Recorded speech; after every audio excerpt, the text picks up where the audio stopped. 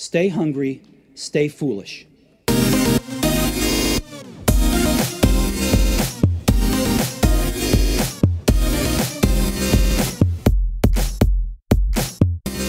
Discover your strengths, live your dreams, let go of fear. Discover your true sense of purpose, live the life you've only imagined. Maximize your creative potential, find success with dignity, deal with personal crises. Why does the thrill of soaring begin with the fear of falling? How can you overcome that fear and dare to live? Today's guest will share some solutions. He has spent over 30 years working with leaders aligning their organizations to inspire individuals, teams, and hundreds or even thousands of people in various settings. He has captured his insights as an entrepreneur, a speaker, an author, a film producer to share the powerful transformation that occurs when people share a common purpose. He has discovered that the key to real growth and profitability is purposeful leaders who build inspiring organizations and iconic brands. His mission is straightforward and clear: to provide people with the knowledge, skills, and inspiration to perform at their best. He is the author of the best-selling books, The Eagle's Secret: Success Strategies for Thriving at Work and in Life, The Push: Unleashing the Power of Encouragement, My Sacred Journey Through Cancer. His co-authored book, Be Your Own Brand, also a bestseller, and is now used by many business schools to address the importance of building a strong personal brand. His latest book is Mark of an Eagle: How Your Life Changes the World. It is the third in the Eagle trilogy. Also an award-winning producer, he has produced two highly praised inspirational films, The Power of Purpose and If I Were Brave. We welcome author of today's focus, Even Eagles Need a Push: Learning to Soar in a Changing World, David McNally. Welcome to the show. Thank you very much, Aidan. It's a pleasure to be with you today. It's an absolute pleasure to have you on the show. This book has been an absolute smash hit. We were talking about it before the show. I was telling you that it is so relevant today in this changing world, rapidly changing world. It's exemplified by a beautiful poem that you opened the book with, and it'd be an honor if you might recite that poem to open the show today. Yes, I'd love to. So here we go. The eagle gently coaxed her offspring toward the edge of the nest. Her heart quivered with conflicting emotions as she felt their resistance to her persistent nudging. Why does the thrill of soaring have to begin with the fear of falling, she thought. This ageless question was still unanswered for her. As in the tradition of the species, her nest was located high on the shelf of a sheer rock face. Below, there was nothing but air to support the wings of each child. Is it possible that this time it will not work, she thought. Despite her fears, the eagle knew it was time. Her parental mission was all but complete.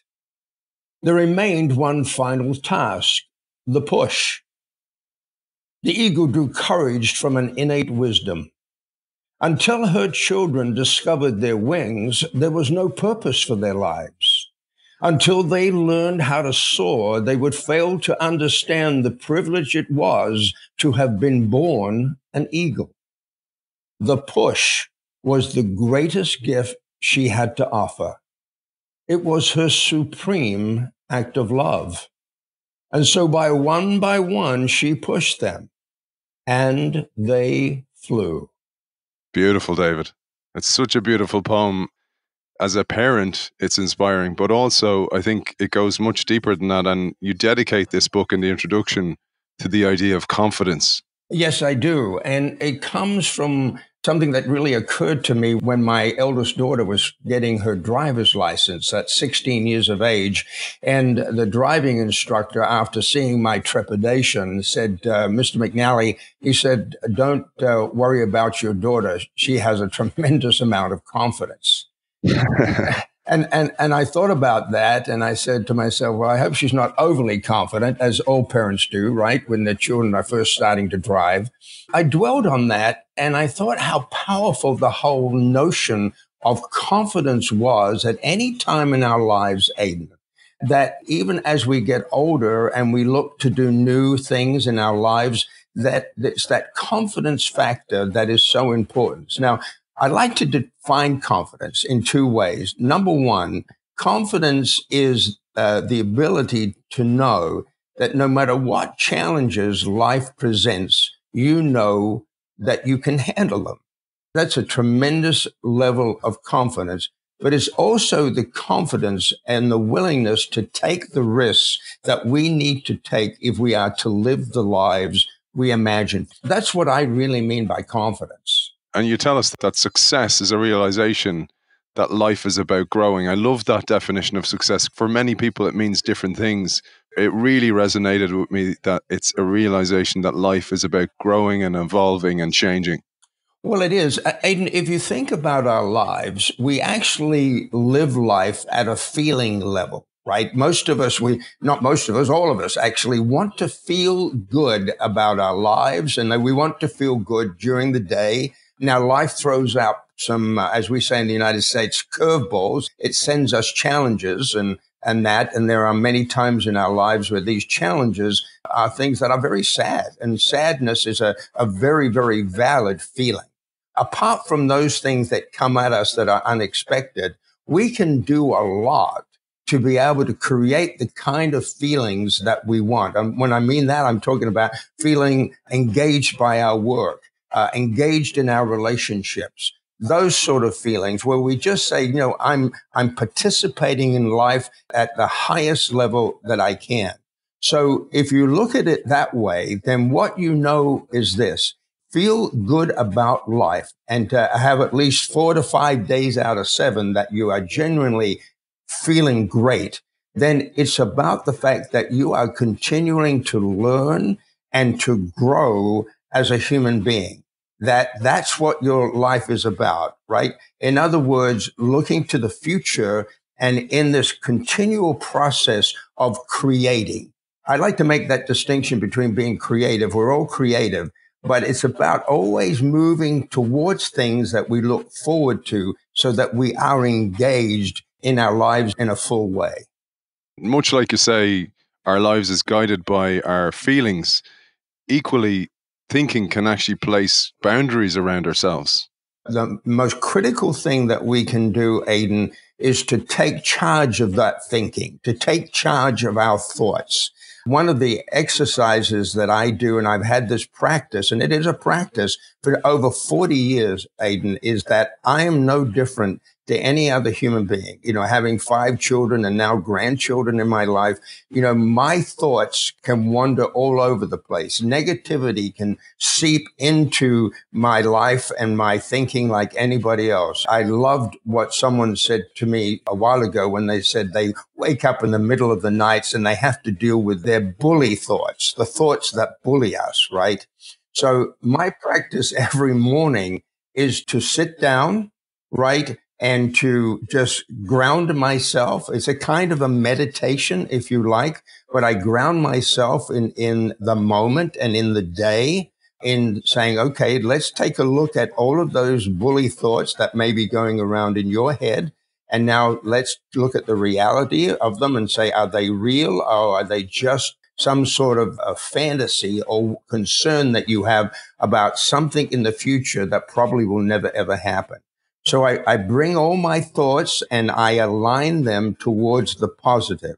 I start thinking about, you know, okay, what do I want this day ahead to be like? How can I make this day more meaningful? You know, what can I contribute to the people in my life, in my professional life and in my personal life?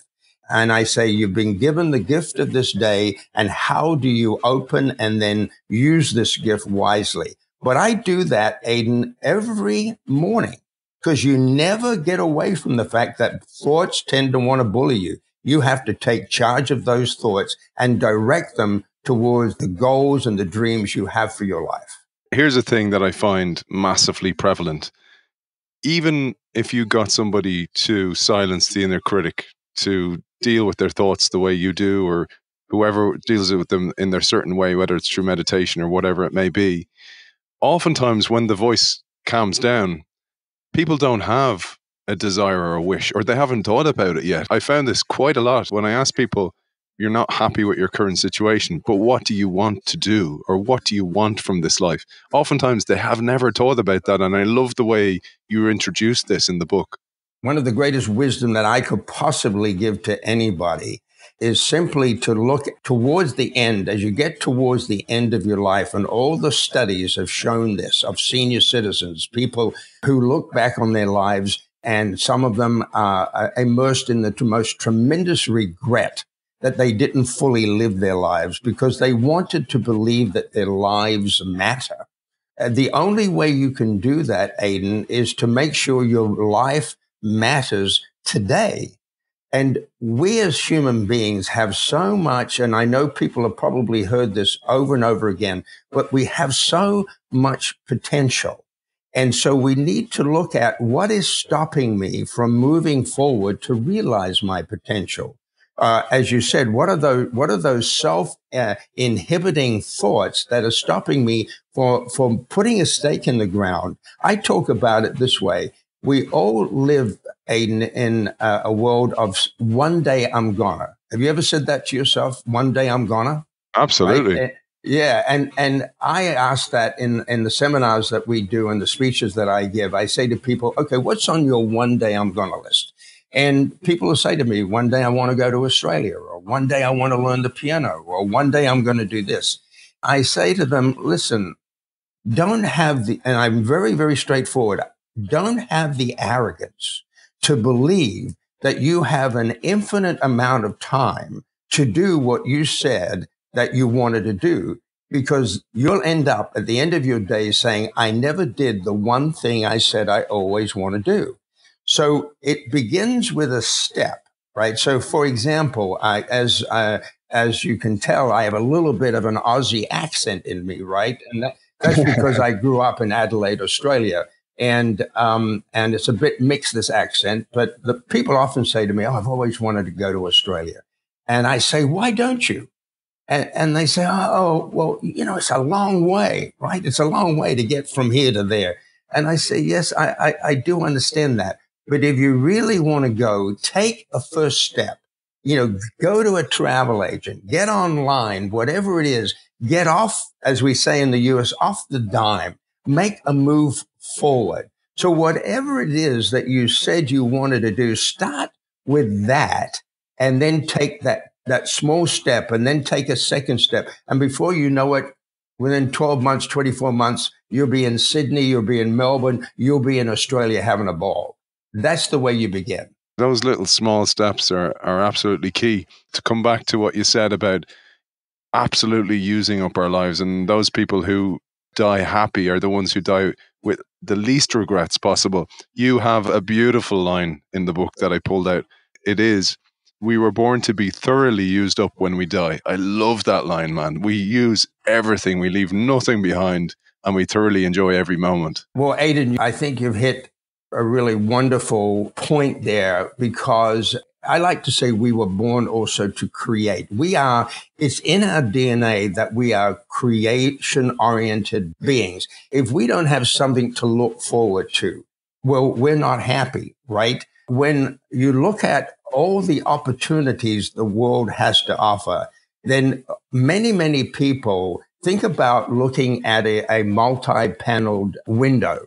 Many people are looking at life through one small window pane. And if they only stepped back and took a look through the whole window, they would see this magnificent vista of things they can do, things that they could be involved with. I remember my own father, who passed away a few years ago, who comes from a very poor Scottish family, emigrated to Australia and became a very successful realtor. And he left school when he was 13 years of age. I mean, this wasn't a well-educated man, but he was a man, Aidan, that was so engaged in life, and even into his 80s. He got into his 80s and was honored by the Queen for being the South Australia's longest serving volunteer.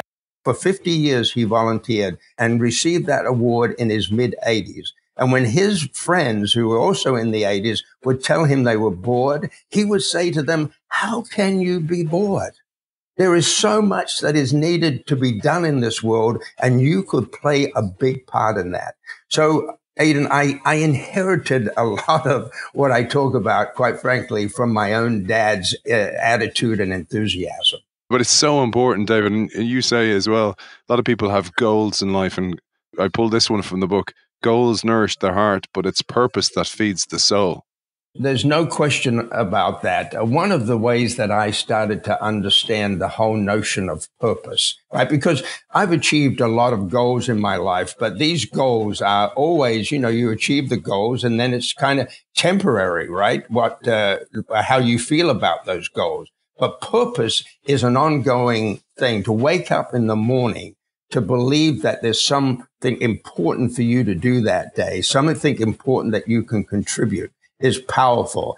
And I got connected to this notion through a young man from Canada, a boy called Terry Fox, who at the age of 18 had lost his leg to cancer and transformed that adversity into the opportunity of raising money for cancer, and ran the greatest marathon run ever in the world, actually.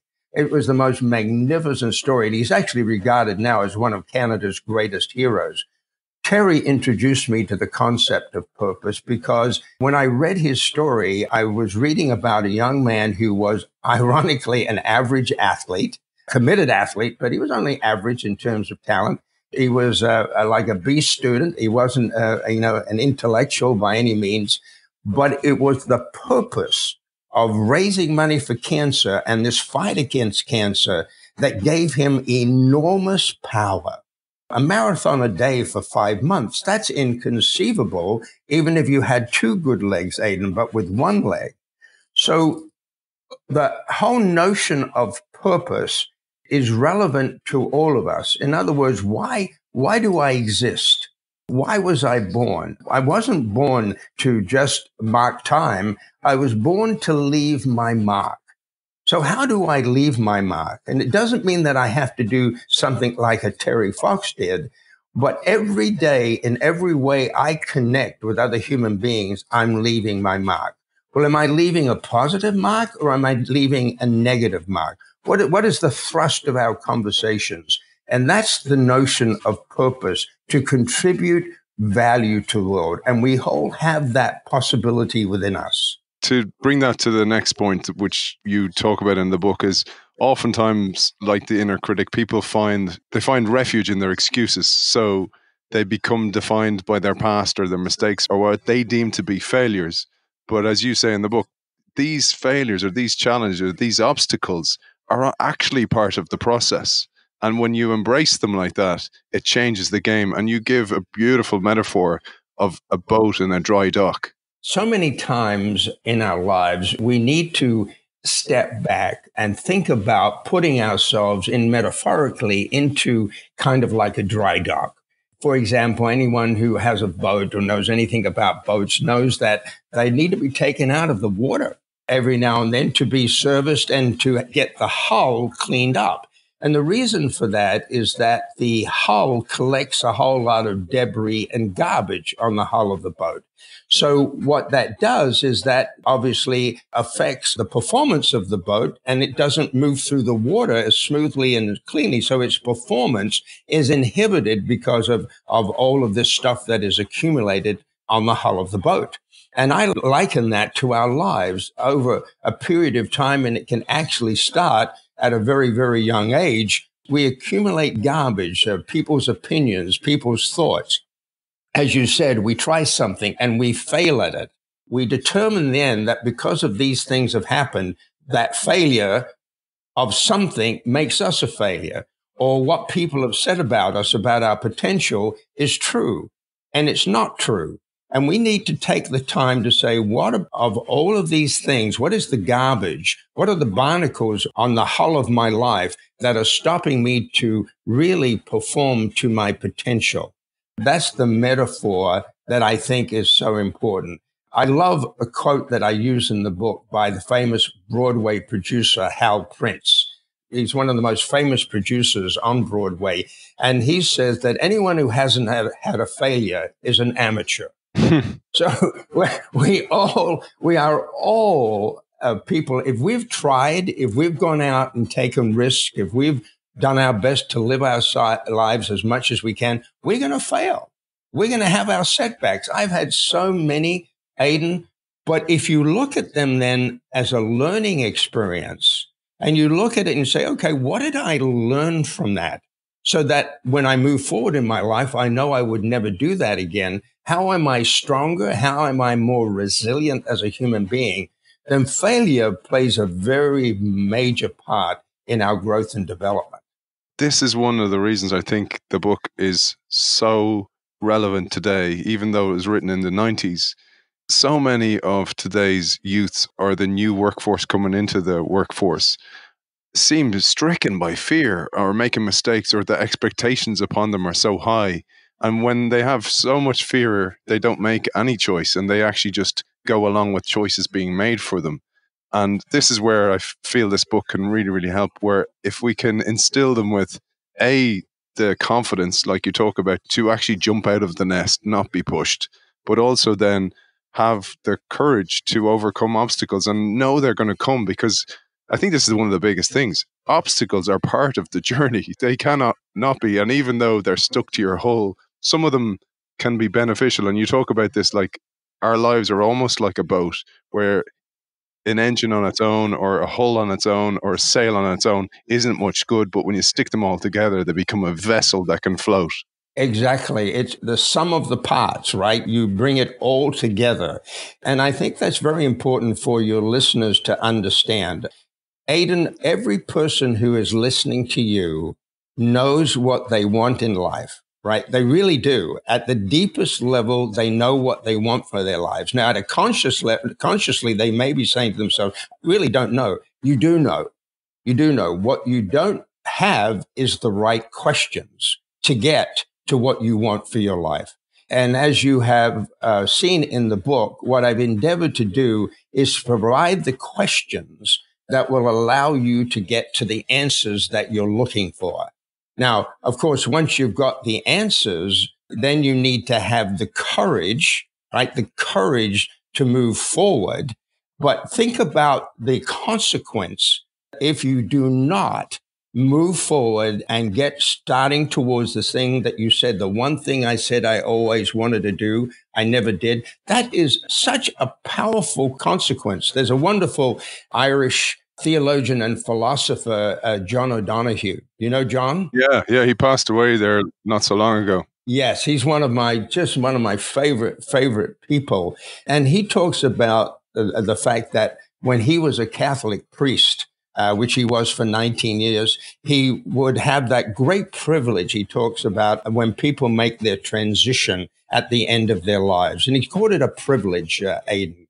But he said what struck him was the people that went so peacefully, knowing that they had really taken charge of their lives and had lived a full life to the best of their ability. And then he was also struck by the people who he could tell were just so disappointed that they didn't fully engage and take the risks that they could have taken to live the lives they imagined for themselves.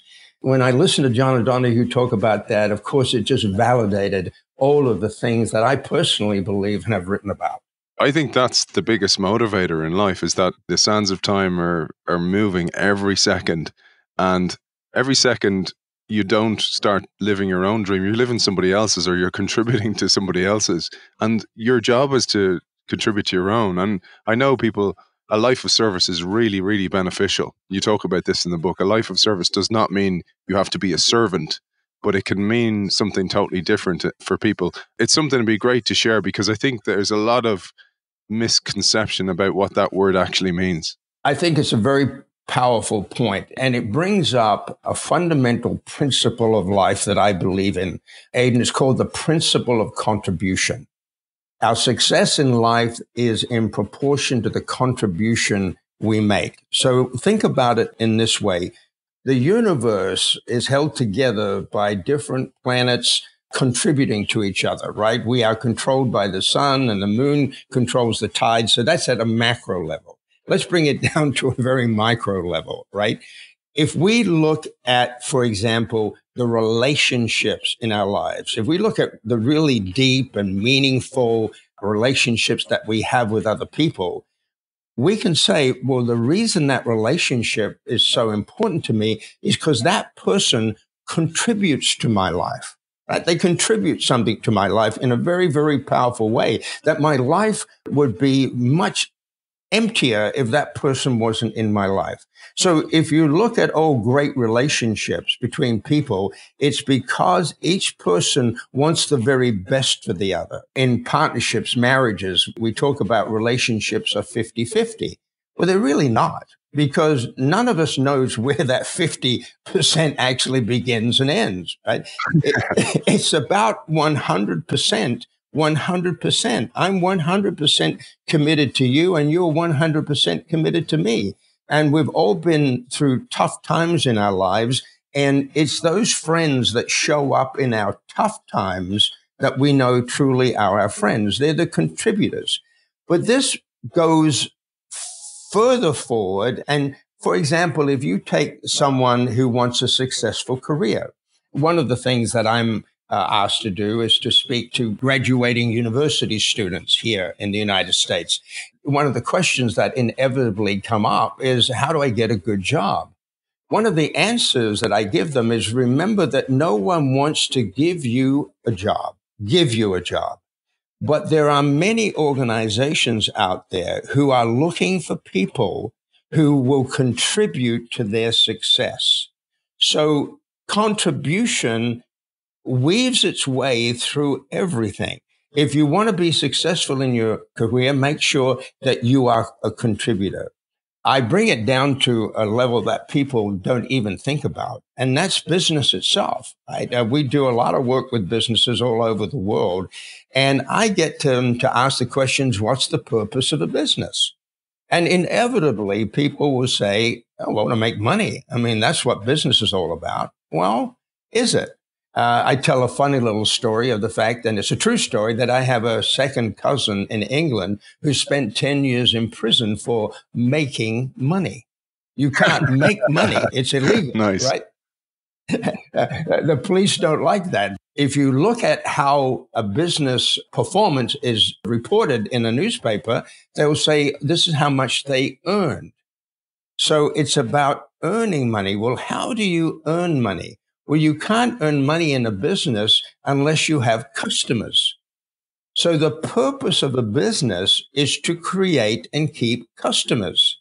So actually, and ironically, the only way that you can build a loyal customer base is to make sure that you are contributing, here's the word again, contributing value on a consistent basis.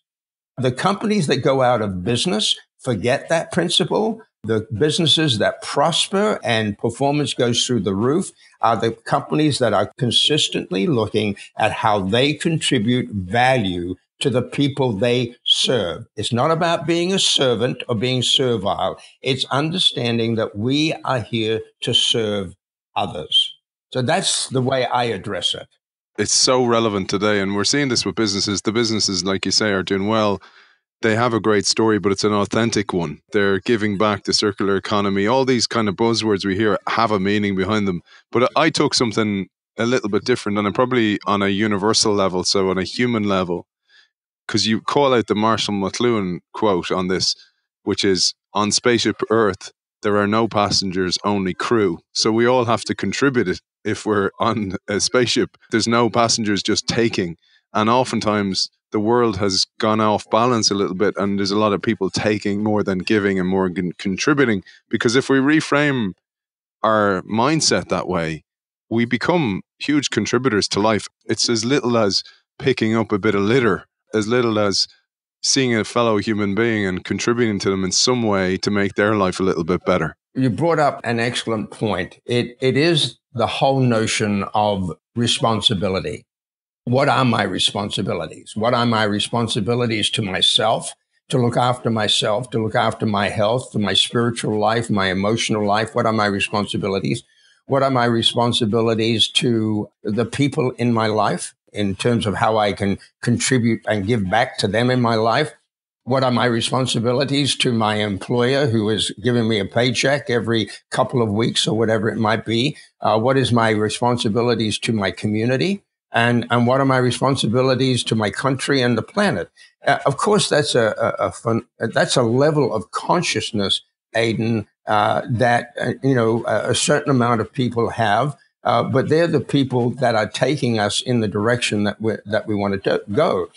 And so you're talking about something that is quite critical for people to understand, that every action has a consequence. As simple as you say, of seeing a piece of litter on the street and picking it up because you take pride in your environment and you take pride in the area in which you live.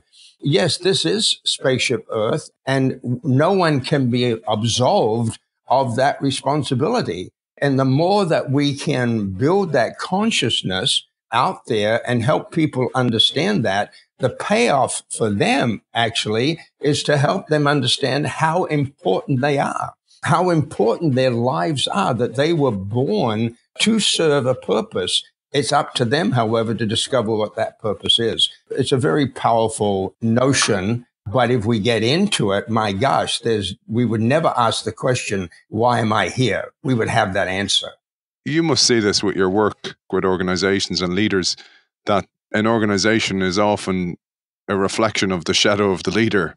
And if she or he has negative traits, that ripples throughout the company. And equally, if they have positive traits, they work throughout the company, because it's the same thing. If we lead by example in life, we can influence those around us, but it takes not just one person. Like transformation in a company, it takes middle management, lower management, and of course, top leadership. There's so much work being done today, and as part of our work as well, around culture, right? What is the culture of the organization? And we define culture as the sum total of the attitudes and behaviors that exist within an organization. So you have all the individual attitudes and behaviors, and then you have the combination of all those that create a culture, the way that the organization operates, right? And you said something really important. That begins with leadership. What is the values of the leaders of the organization? And if you know their values, you can determine what the culture is. And culture is not a nice to have. It is the key to an effective strategy. And when you look at the culture of truly successful organizations, and when I talk about it, I'm not talking about short-term success. I'm talking about long-term consistent success. You will find that they have a rich culture where the attitudes and behaviors within that organization are serving a specific purpose. So, for example, when they have a mission statement or a set of values stated, that's not just stated, it's lived. So it's the living of the values that the organization states that creates the culture. So there's no more important work an organization can do than examine what those values are so that leaders can lead and be committed to those values. So it's a critical one. David, I'd love to jump to the notion of forgiveness, because forgiveness is often associated with religion. And you write almost a whole chapter on this, and forgiving yourself and appreciating yourself, etc. And it can come across in life as a bit soft. And I really took time to challenge myself when I was reading this chapter to go, why am I glossing over this? And then I thought about, actually, there's incidences in my life where I have glossed over them and they're like garbage on my hull. And I took time, because you give the exercises in the book, and I took time to think about those. And then I took time, and it was like unpeeling an onion. It was like there was one layer and I discovered something, and I happily share them. I played professional rugby. When I retired, for a long time, I was angry at myself for not having achieved more, not having played for a World 15 and these really high, lofty goals I had. And it really came up for me when I was doing the forgiveness exercise. And it was really, really powerful. And I felt a bit lighter. You're getting into something that is so critical. Whether you look at it as the hull of your life, that you're taking a look at the garbage, or you think about it in another way. Think about the eagle that wants to soar, but it is encumbered by a backpack, right? It's got a backpack that is full of regrets, right? Full of stuff that maybe has not been examined. So it endeavors to take off. But this backpack, it is so much work to try to move forward and soar into the future of life.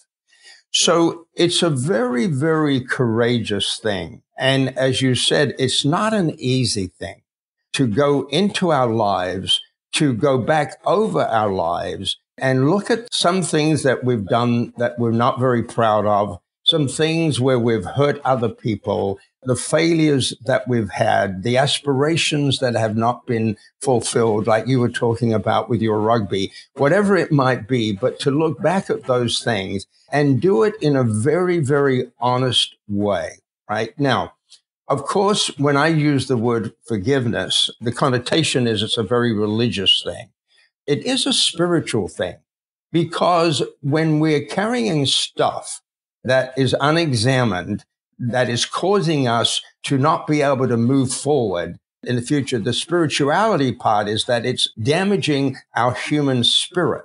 That's what I like to say. The other thing then is to deal with it in a very real way. We cannot go back. There's nothing in the past that is possible for us to undo. It happened. We have to let go of it. So if you use the word forgiveness or you use the word let go, it doesn't make any difference. We have to let go. Now, it doesn't mean that we are not regretful, that we are not sorry, that we do not make amends to the best of our abilities. It doesn't mean any of that. It means that we understand that our lives are about today and they're about the future. We're not hiding anything. In fact, we're confronting it. And then when we've confronted it and we looked at it, then it's very, very important, because this is where wisdom comes from. There's two things important about the past, Aidan. One is remembering the great things that, that you talk about and you share about with friends, and all the laughter that you have. And then the second thing is the wisdom that you've gained from the not so good things, right? So what is that wisdom? What have I learned? And out of that wisdom, I am now committed to living my life in a way that will ensure that I never, ever go back to that way of living or do those things that I did.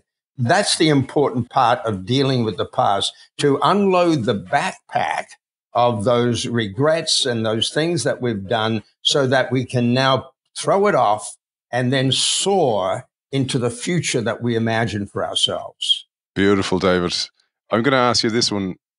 If you had an elevator moment with somebody who's stuck in a rut in their career or in life or hasn't forgiven themselves, what's the one piece of advice that you might give them? I would go back and tell them, look, the purpose of your life is not to mark time. Your purpose is to leave your mark, that you are important.